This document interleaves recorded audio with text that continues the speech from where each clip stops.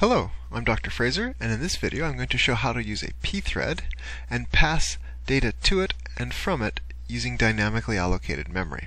So we're doing this all in C, so we're going to use malloc.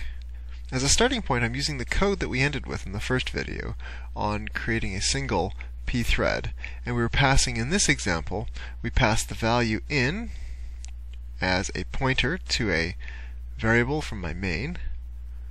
So that came in here as my argument pointer.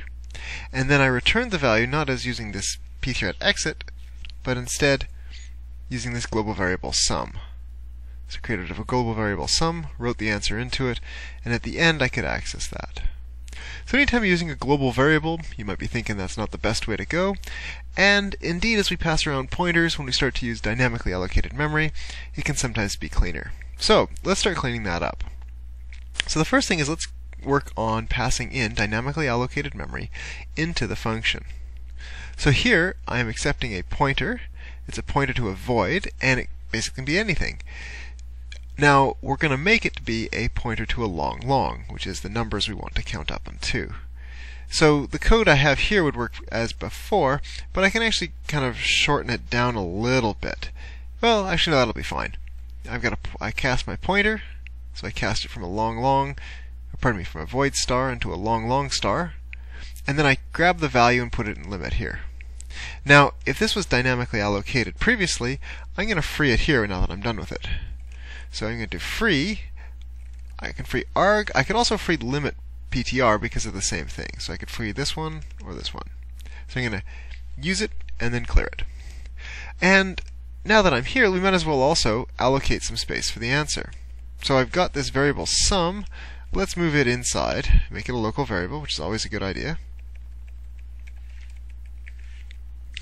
And now I want to pass back the answer. Now I could have dynamically allocated to start with.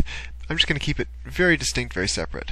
So I'm going to say there's a long, let's call it answer, and it's going to be a pointer, equals, well, I want this to be dynamically allocated, so I have to malloc. Now the easy way to do malloc is to say I want this to be the size of star answer. So I'm going to dereference answer. Now you might be thinking this isn't going to be safe because I am dereferencing something that hasn't yet been created. Maybe it's null. What happens when you dereference a null pointer? Bad things do. But size of doesn't actually run at runtime dereferencing my pointer. What this says is I'm going to give you the number of bytes that this would have been. It can then figure that out from the compile time information. So this doesn't cause any errors.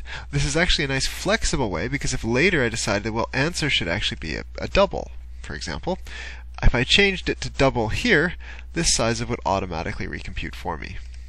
Let's get rid of the wrong comment. I'm going to say here, pass back data in dynamically allocated memory. So now I've dynamically allocated the memory. I need to actually set the value in here, so I can say star answer, so dereference answer equals sum. So I copy the value in, and then I can use pthread exit to pass the value back. Let's have a look at what that looks like. So let's do man on pthread exit. It tells us it's in the pthread.h file, which we already have included, which is good, and we pass it a pointer. So when the function terminates, and calling thread it returns a value via the retval. And here retval is a void star. So we pass it in a void star. Basically anything pointer we pass it will automatically convert to a void star. So I'm going to pass it in answer. So we are now giving out a pointer to this memory that we have allocated. So it's not likely going to be a memory leak as long as somebody else calls free on it. Okay, so I think that's all the details we want to change here on the sum runner at the moment. Let's go down and have a look at the actual implementation of our function, or our calling of it.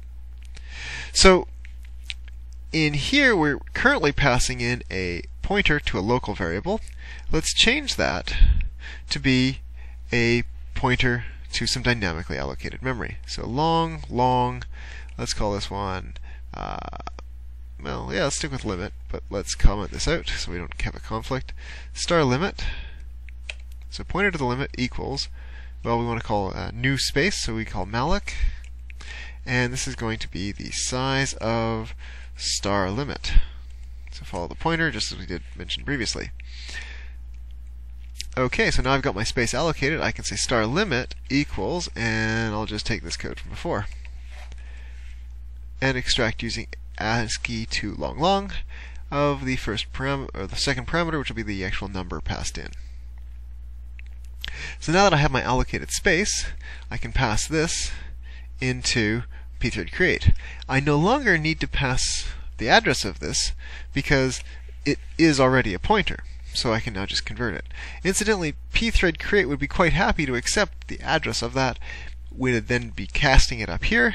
I would just have some errors because I'd be passing in a pointer to a pointer and then casting it back to a pointer and treating the number as something else.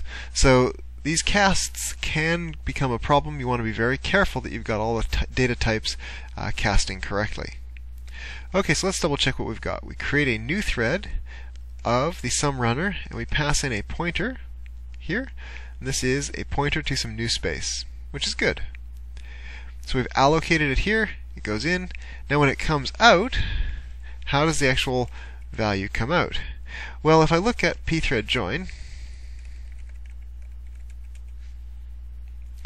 we can see here that it's going to, well, we pass in the pthread underscore t, so this is the thread ID. So we're passing in the thread ID, which is good.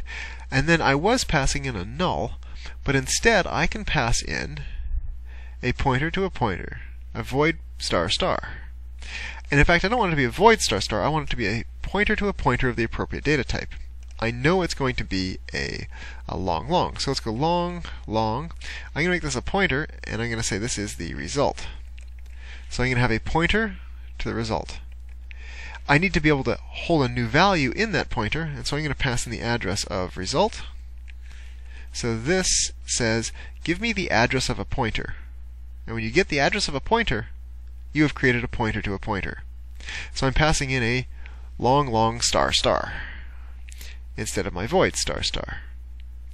So here I've got the value is now going to be passed back. What am I passing back? I'm passing back a pointer. So up here I passed back a pointer to a long. So that now gets stored here in result. And so inside of result, I can check that value. So I can print star result. Print it to the screen. And then the last thing I need to do is I need to free the memory. So free on result. Because I mallocked it, I need to free it. So let's build that. See what happens. Well, it's not happy yet. So incompatible pointer type. So passing argument to incompatible pointer type. Let's just make sure we've got this. So we've got a void star star. We're expecting to pass in. I have a pointer here, and I'm passing in the address of that pointer. Okay, so it's not happy to do a conversion to void star star. So I could do this in a couple steps. I could, for example, convert this right here and do a void star star cast. Let's try that. Okay, compiled, it's happy. It always makes me nervous casting something to or from void star star, so be careful with that. And here I can do some, and let's do something simple. We know, for example, 3 is going to give me 6. It worked, great. 621. Okay, so it's looking like it's working okay. I can pass in a big number here, and it's going to do the usual lengthy computation to come up with the answers for me. So that's looking pretty good.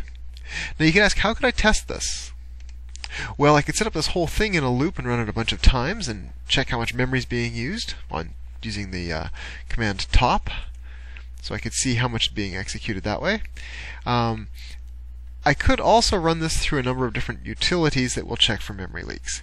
It's beyond the scope of this video, but a tool such as valgrind or a number of other ones will do very extensive memory checking to make sure that all allocated memory is correctly freed. So what have we seen in this video? We saw again that we can call a thread function, but in this case we passed in some dynamically allocated memory. This was a pointer to some dynamically allocated memory, which we then used, and once we'd extracted the value and stored it as a local variable, I called free on this. I then did my usual processing inside of my thread, and then when I was done, I allocated some new space for the answer and passed that back. So returned the pointer using pthread exit. Down here, when we wanted to call it, we called malloc, so we allocated some space for the argument going in and set up that value. I then pass it in here as the final argument to pthread create. And then when I call pthread join, this is how I actually get the value that was passed in to pthread exit. So I pass in the second parameter here is a pointer to my value. So here it's a void ** casted to, so it actually accepts it, the compiler is happy. And I pass in the address of my pointer in order to get the pointer to the pointer. I can then print it out, and then finally I can free the pointer, and that will free the memory that was allocated. Alright, thank you very much.